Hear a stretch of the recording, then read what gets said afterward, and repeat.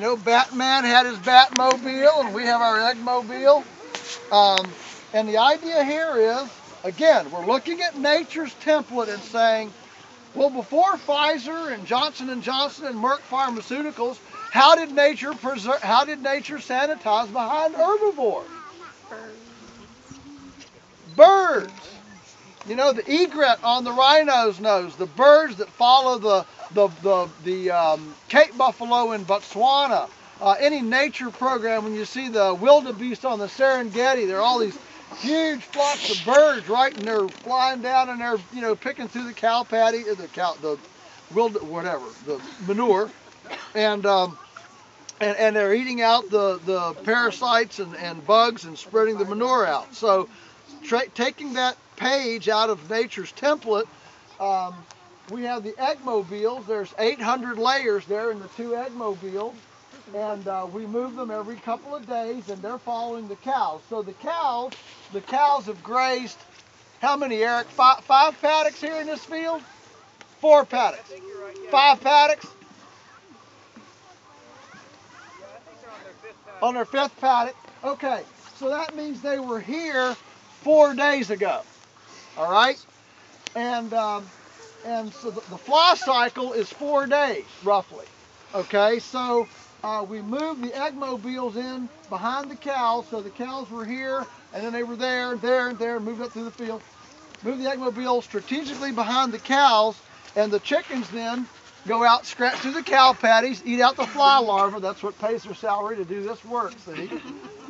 And of course, during the summer, when it heats up, there'll also be now newly exposed crickets, grasshoppers, and other, you know, bugs that live down in the grass that the grazing cows expose, and the chickens then can go and harvest that.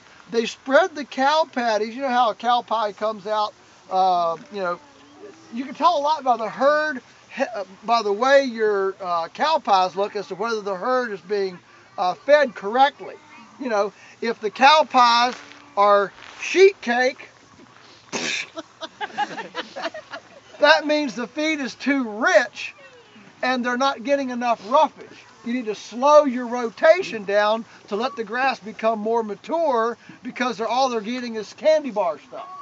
Okay, and if all you ate was candy bars, you'd get the squirts too. All right, if it comes out in what we call cookies, little cookies, then it's too rough. It's too coarse, and they need a little bit of tender stuff, you know, to make it better. All right? What you want is a pumpkin pie. Round, a little bit, you know, up on the edges, and right in the middle is this little blip thing, you know, where they squeeze the last bit off.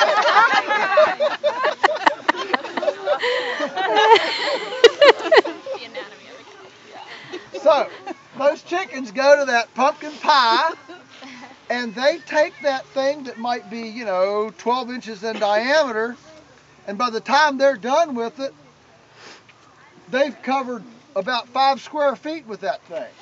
Now suddenly, you don't have, you know, a soil bellyache from too much stuff. Now you don't have a bitter zone that the cows won't graze next time, and you've spread that fertilizer out in the field, and makes it much more even than in another system not like that. And again, now the chickens are not just for laying eggs; they are now co-laborers, team players in this great land healing ministry. See, so it totally changes the whole relationship, emotionally, spiritually, functionally, and profitably with the animals that we're doing, and it really functionally, it significantly changes it.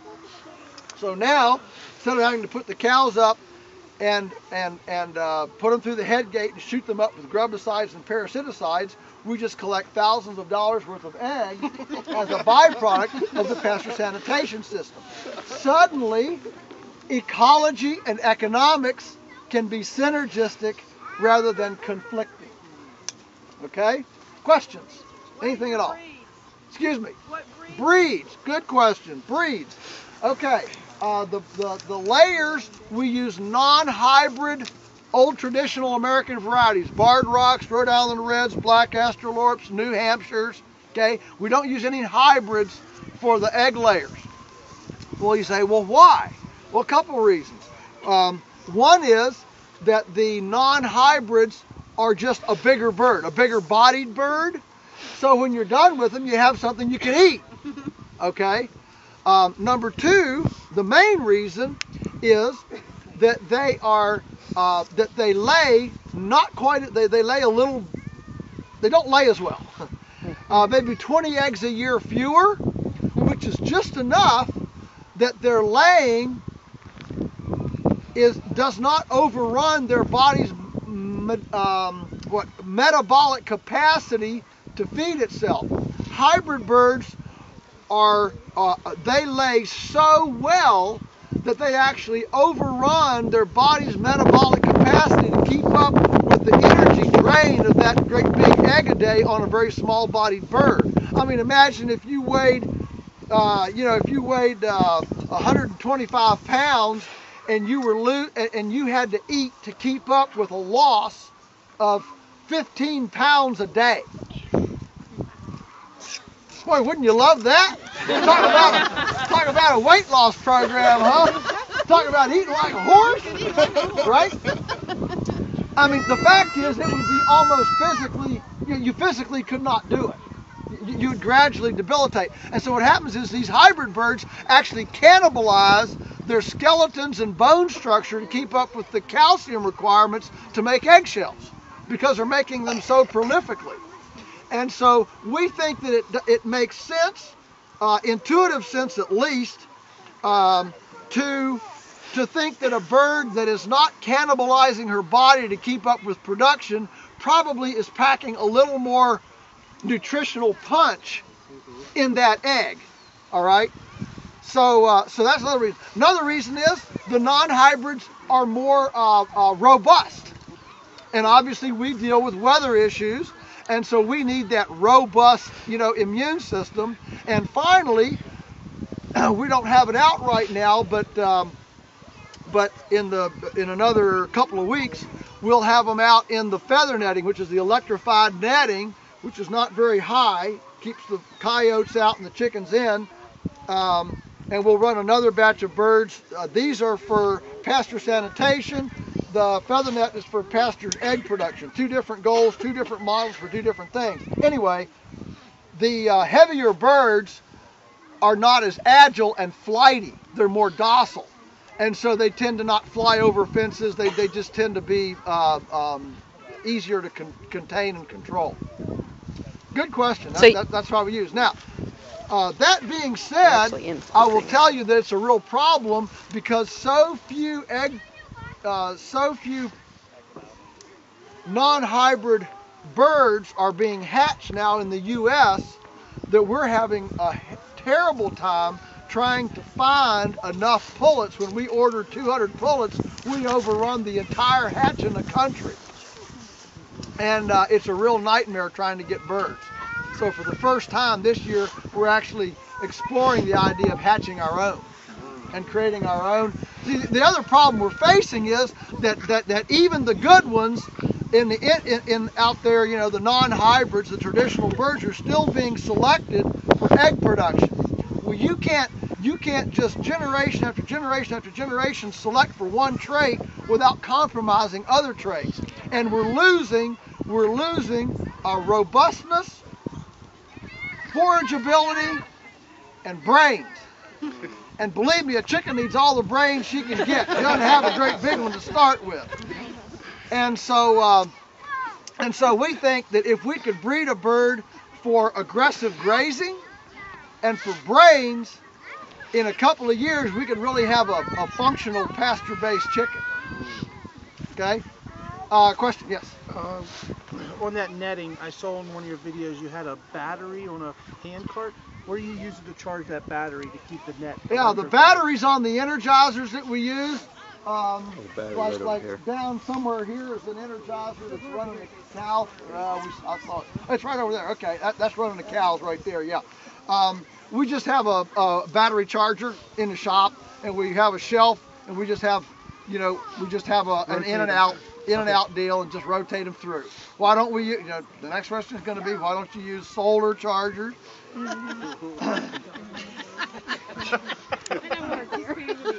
Because we like solar, no problem with solar chargers, but they are about $250 to have the panel that runs the Energizer, and it is very fragile. And we have a lot of interns and apprentices and help that sometimes does not understand that when you head off 40 miles an hour down through a field with a four-wheeler, it might bounce. And when that solar panel bounces and falls on the ground, you have just lost $250. And a battery is a little bit tougher. And so we don't use the solar chargers. Yeah. How long of a run can you get with effective charge out of a car battery? Like, when you're doing your... Like your this fencing, right here? Yeah, like how long a run can you get out of 10 miles. 10 miles? Is that effective charge? Oh, yeah. Wow. For how many days? Well, it all depends on the joules of the Energizer you get. Yeah. And I can tell you right now, you don't ever want to get an Energizer from, Tractor Supply or Farm Bureau or whatever. The only good Energizers in the world are made in New Zealand. They're Speed Rights, Gallagher, Pell, Twin Mountain. There's about the only 4 that are made anywhere. So like an Interstate Marine battery wouldn't do you? Oh yeah. No, I'm not talking about the battery. I'm talking about the Energizer. Oh yeah, sure. Okay. The battery runs the Energizer. Okay. The electric fence Energizer. Yeah. Oh no, battery's fine. Battery anywhere is fine. Okay. It's the Energizer. You want that you want 1.2 to 1.5 joules of power.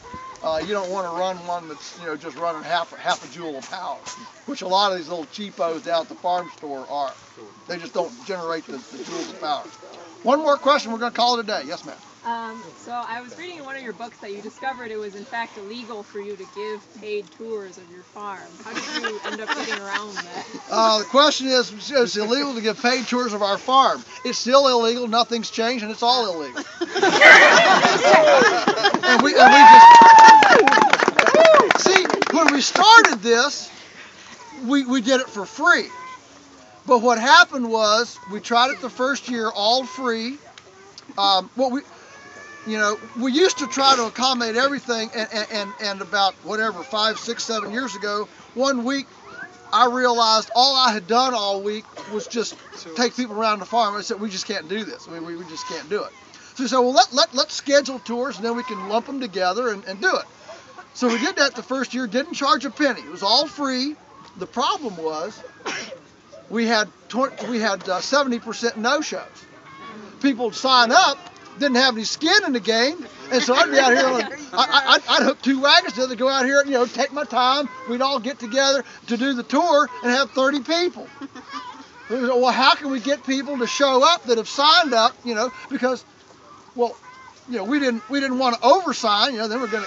Can you imagine? Then of course the very time we oversign, we'd be in the airlines. We have oversold situation.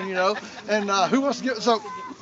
Anyway, so then we started charging what we think is a very conservative amount to put a little bit of skin in the game, so that when you sign up, you're actually here, and that has worked extremely well. And that's the only reason I do this for free, but. We had to do that. People are funny. All of us are funny, and so, you live and learn, and you do what you can, and you try to make it happen.